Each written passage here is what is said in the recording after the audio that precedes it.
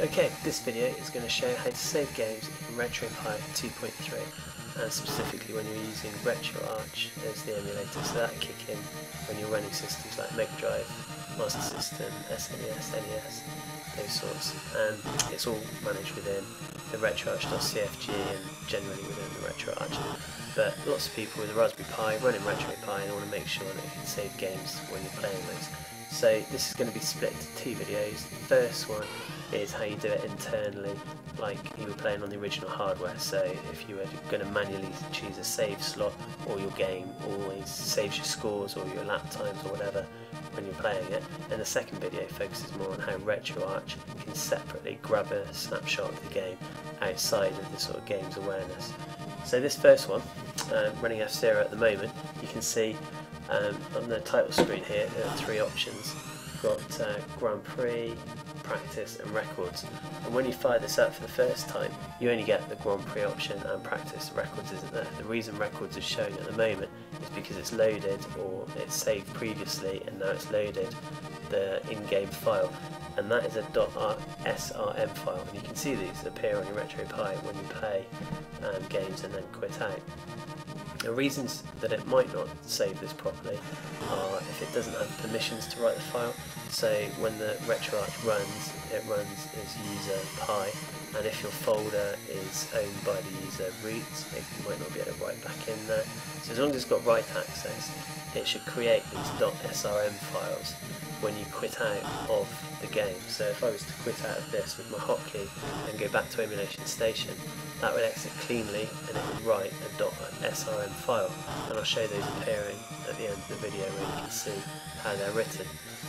Separately, there's a configuration option which we'll look at in a minute, which shows that rather than only saving an SRM file at the end when you quit, it can save a few seconds after the game updates it. So as you run through it, as you play in the game, now and again, depending on if you choose a save slot, like when you're in Zelda or something and you choose a save slot to save into, the game itself manages that save in a memory area, and then it's saved out in a .srm file. So you could say you want to save that every few seconds, and that file will get written more regularly to the SD card as opposed to just at the end.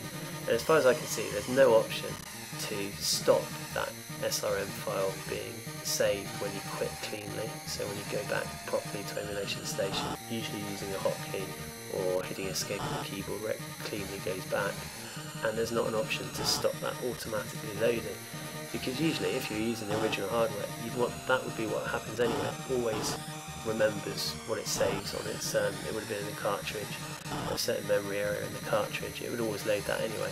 So if you really wanted to wipe all your high scores, you just go into the file structure that I'll show at the end, and you delete the .srm file, and then it would forget them all. So it's inherently already there, and by default it should work. So you can see on the screen now I've got a records option, and based on this SRM file you can see that it's remembered on the Mute City 1 option here.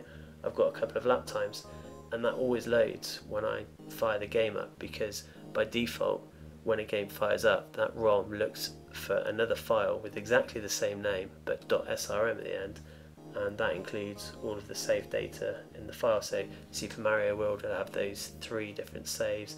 You've got the option when you're playing Zelda to choose, do you want to save and quit, save and continue. It's those in-game internal save options that you would have with the original hardware that this is dealt with.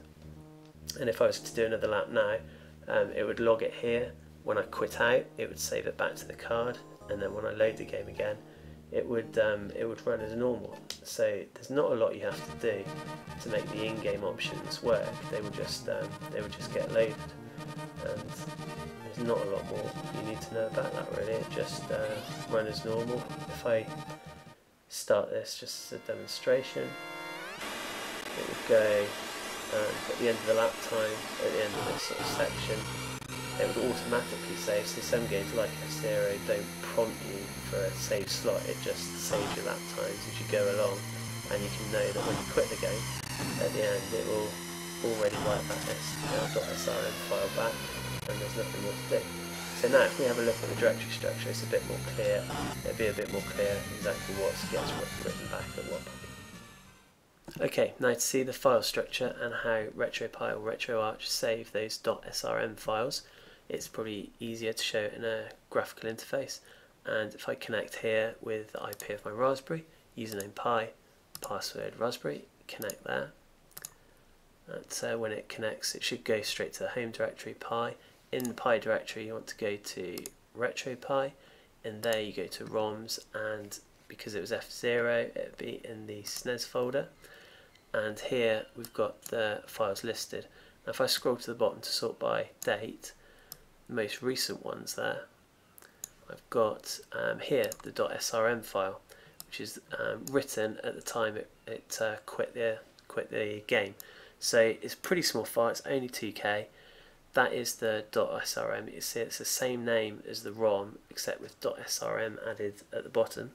And by default, when RetroPie or RetroArch load the F0 game, it'll check for a .srm file. That gets loaded, and that stores all of the in-game saves, so your lap times if it's F0, or your save games within Zelda, like the three or four slots you get, and that's pretty much it. So as long as you see SRM files appearing in this folder here, home, Pi, RetroPie ROMs, and then whichever system you're emulating, you know that they're getting written correctly and loaded.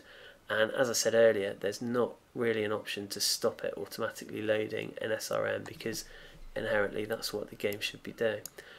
And last thing we can do is quickly look at the CFG file, the RetroArch config file, and you can see a couple of references to how SRMs are dealt with. So if I go up a directory to the OPT directory, there's a separate video on all the config files and locations, so if you want to know where files are, it's worth checking that one out. OPT, RetroPie configs and all. So you can see here, there's the full directory, OPT, RetroPie configs all, and the file I want to read is this retroarch.cfg. If I right mouse on that and hit view edit, it's just going to download that and open it up. And just shrink that down a bit. Okay, so within here there are two sections worth looking at for the SRM. One is this section right at the top, so save all files SRM. By default, the directory is the one that it's running the ROMs from, which was that, if I go down here, you can see that it was previously home, Pi, RetroPie, ROMs, and whichever system. So by default, it would be in the same folder, and you can just list it out, and that's fine. You can keep them in there, or if you wanted to be specific, you can put the path in here and it will save those SRMs to another file or folder. Now I haven't tried it, but you could probably copy one of these SRMs, send them to someone else with a RetroPie, they could load it and they can see your time, so they might be exchangeable. I'm not sure, I've not tried it, but I imagine they are. So that's one option you can do with the save file directory, the SRM files, change where they're saved. And the other option in this file is how they're saved. As I mentioned before, RetroArch will automatically write that SRM and update it to the SD card when you quit out of RetroArch, so it does that anyway. But let's say you've got problems cleanly quitting RetroArch, or you want to make sure that it's written more often. This option here, autosave_interval, that's used by RetroArch to say how often it should save that SRM file. So I've got 0, which means it doesn't automatically save it, but say you put something like 5 in there, that would be 5 seconds. So every time the game saves or updates in its own memory the game data or the save file, 5 seconds after that it would write back that SRM file to the SD card, so you've got a copy at that point. You don't have to wait until you quit. So it's just another option you can use to make sure you're getting that saved data in there. And that's pretty much all you need to know to load and save the game's save data within the game itself. And the second video will show how to do that if, for example, the game doesn't have an inbuilt save facility, or you want a bit more regular saves to be possible.